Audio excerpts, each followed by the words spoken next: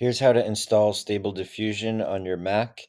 And with this new toolkit, it's really easy. You don't have to do a ton of development tooling or do a bunch of installs that are really complicated in the terminal.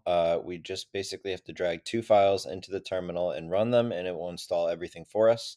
So I'm going to show you step by step how to go ahead and install this, and you'll be able to run a website locally on your machine to run Stable Diffusion with a bunch of different settings. So let's get you all set up. So the version of Stable Diffusion that we're going to use is called invokeAI, and we want to go to github.com/invoke-AI, and that is going to bring up the repo that we're going to use. And then we can go to the README file and read the installation guide. And first we're going to download the latest package, and we can take the install.shell file, drag that into our terminal, and hit enter, and it will say press any key to start to install.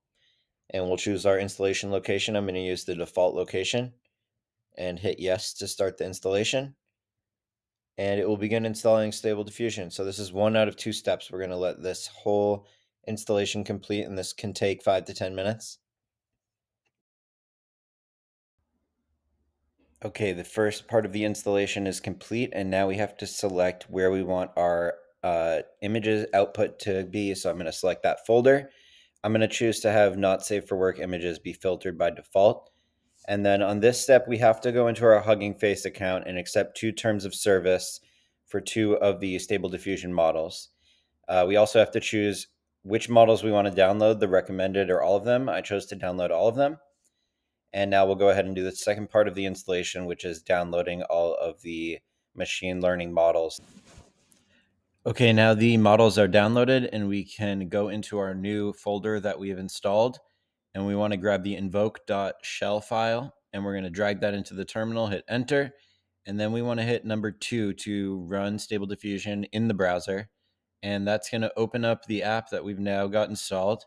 We can click the link to the URL, and there we go. We have Stable Diffusion set up, and I'm going to make another video on how to use Stable Diffusion and all the things you can create with it.